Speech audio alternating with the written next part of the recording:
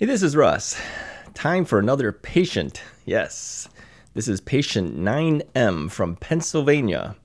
Now, I originally had assigned number 9 to another person, but since she had not come through, we reassigned that number to this particular patient. So he's given us quite a bit of background, so I'm just going to read this like I typically had, and I'll throw in some comments as I normally do.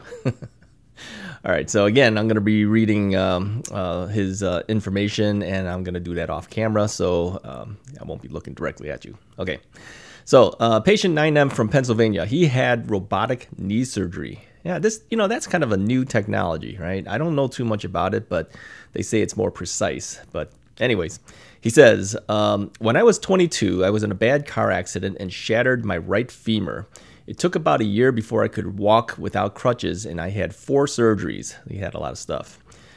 I had metal plates broke twice in my leg. Then I had an infection, had to have a bone graft, had the metal plates removed 2 years later, went through a lot of PT, and was able to walk without a limp. I was an athlete and went to college on a football scholarship. I also did judo and placed 3rd and 2nd in the NCAA judo championships. Huh. Another martial artist. That was 38 years ago. Okay. So my femur surgeon said it best I'd be able to run maybe 3 miles. I am not allowed to water ski, skateboard, ice ski, regular ski, or rollerblade. My femur surgeon also told me that when I turned around 50, I'd probably need to get a knee replacement. Yeah, due to not being able to get my femur bone completely straight and the pressure this would eventually put on my knees. And when you're 24 and some say 50 and someone says 50, that sounds like 100 or 150. Yeah, when you're young, you don't think 50 is around the corner. Sounds like it's way off in the distance, but really, time flies. I took up running about 15 years ago. I was able to do 3 half marathons. I really enjoyed running. Then I turned 51 and my knees started killing me. I remember my femur surgeon telling me I'd need a knee replacement around age 50, so I saw a knee surgeon. We went and did the gel shots, and it helped me a lot. Gel things are kind of temporary, right? So I did it once. I did one of those injections once, but then I never did it again. So anyways, he says, he mentioned that on the MRIs of my knee, he noticed that I had a cyst on the top of my tibia just below my knee, and that we should keep an eye on that. The knee surgeon told me that I'd get another 5 or 7 years before I'd need to get my knee replaced. I started alternating my workouts to try to preserve my knee and did running, elliptical, and biking. That was 9 years ago. Then in March of 2020, COVID hit and my gym had to close. So all I could do was run. I was running 6 miles a day. Then in June, my knees started really killing me again. I normally run in the morning, but my knees was killing me all day long. So I switched to running at night. But all this did was make it impossible to sleep at night. So it got so bad, I made an appointment with the best knee surgeons in the area. I was walking with crutches and it was so bad. My knee surgeon and I saw that I needed a knee replacement. Yeah, sometimes you get to that point, you know it's time, right? I asked if we should try the shots again. We did cortisone and gel shots. The cortisone got me off the crutches, but I could not run nor do ellipticals. All I could do was bike. I was biking about an hour and 20 minutes to 40 minutes a day, and the gel shots did nothing. I made an appointment with my knee surgeon early September, and we agreed that I needed my knee replaced. However, he would not do the knee replacement until 3 months after my last gel shot, which put me into December 1st for the knee replacement. He mentioned that he saw the cyst in my tibia on the x-rays, but he could not tell how big it might be. But we needed to deal with that in the surgery. So, as a side note, my knee surgeon was amazed at my flexibility I had with the knee despite the extensive femur fracture I had. I was at 130 degrees of flexion. He told me he had never encountered a patient with this extensive of a femur fracture who had so much movement and little restriction on what I could do. He told me to keep as active as I could up to the surgery. You know what? I think this whole activity before surgery is more critical than we might believe, okay? Because I had very little activity, and I think that's why I'm slowed down and everything, okay? So he kept active, all right? So, anyways, he says he keep as busy and as active as possible to surgery. In fact, the day before my surgery, I cut my lawn with my own push mower, which is a 3/4 of an acre, and also did an hour and 40-minute bike ride. This guy does a lot of stuff, man. I haven't done anything. So I could not stand still for more than 10 minutes, and walking more than 2 to 3 miles was difficult. I made it clear to my knee surgeon that I wanted to resume running after my knee replacement. He said that it is possible with some of the new knee replacements that are available. So I had surgery. The cyst proved to be a much bigger problem than originally anticipated. Once he got to my knees, and got to see the cyst, it was the size of a baseball. Ooh. He chiseled it out and put it in a bone graft.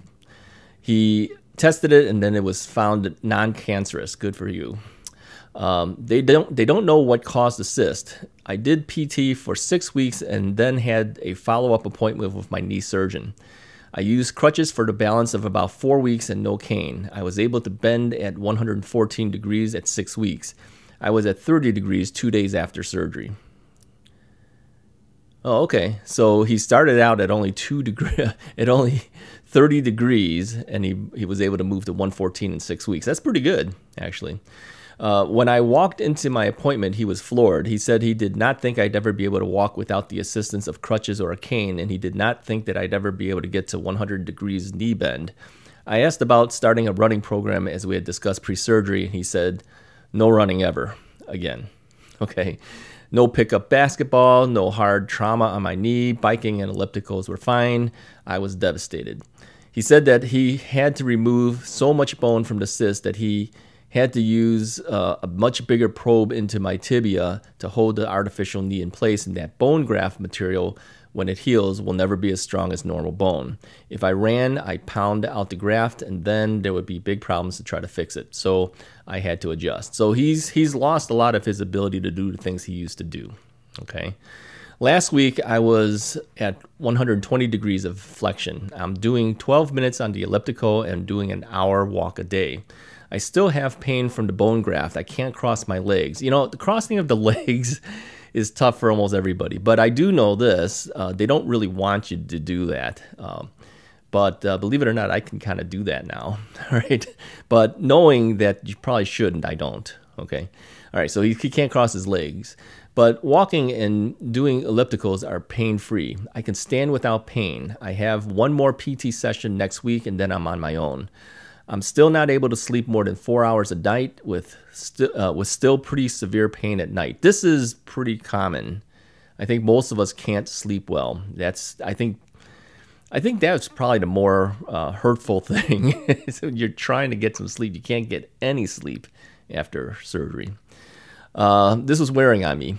They said that this should get better after 3 to 6 months mark. Yes, it does. Because I think it took me close to 4 months before I was able to go to my bed. I slept most of my time on the recliner, which a lot of people do. And I know that the doctors don't like the recliners, so not sure why, but they don't. All right. I'm looking at getting an elliptical bike. I want the hard workout the elliptical gives me, but I like to do it outside. This may be an alternative to not being able to run. Biking is okay, but it takes a long time to get the same workout that I can get with running. That's true. Former runners are no longer able to run, have given good reviews of elliptical bikes as a viable alternative. Swimming is also an option, but frankly, I don't like swimming. Anyways, just wanted to share with you my long story. The bottom line from my perspective is to wait as long as possible before you get your knee replacement. I was at the end and had no regrets. And try to stay as active as you can up to the knee surgery, because post-surgery will be a significant drop-off that you will need to climb out of. And the climb is easier the more active you were pre-surgery. I 100% agree with that. And I've heard that before too, that the more active you are, the better your chances of recovery is going to be. Okay, I was not that active, as you know. I was mostly just sitting, going to my classes to teach, stand up and teach, go back, sit down, get back in the car, and get back home. So really, I had very little activity. Okay. The biggest thing that I get out of this is that he was an active person and continued to keep doing it, okay, until he couldn't do it anymore. I tend to say that if you can do that, that's probably a good thing. you know, sometimes we get these surgeries a little earlier than we probably should. In my case, it was probably the case. But he's telling us wait it out as long as you can, stay as active as you can, and then do as much activity as you can afterwards as well. So anyways, I think that's probably enough for today for patient 9M. And I'm sure he'll keep us informed on how his progress is going to be, throughout this time. So hopefully you enjoyed what he had to say. I had a couple photos up, I'm sure, for you to take a look at. So you can see before his surgery, right after his surgery, and then a little time after that. So overall, it sounds like he is getting back to where he'd like to be, but he is kind of restricted on certain types of activities. So anyways, if you guys like this and you want to be part of this knee patient updates, feel free to send me your information, and I will do my best to put you as one of our patients. And again, I don't reveal names or where you're from other than the fact of which state you are in. So if you want to do that, there's a link in the description below of a video you can watch on how to make the submission, but everything is emailed to me, okay, at contactrussisright@gmail.com, okay? And then send me some photos of your knee. We don't need to see anything else other than your knee, okay? And because it makes it for a better video. We have some visuals to take a look at. And then all I need is male or female, your age, what state you're in, and when you had your surgery, and what you're doing right now with your surgery, post-surgery stuff, okay?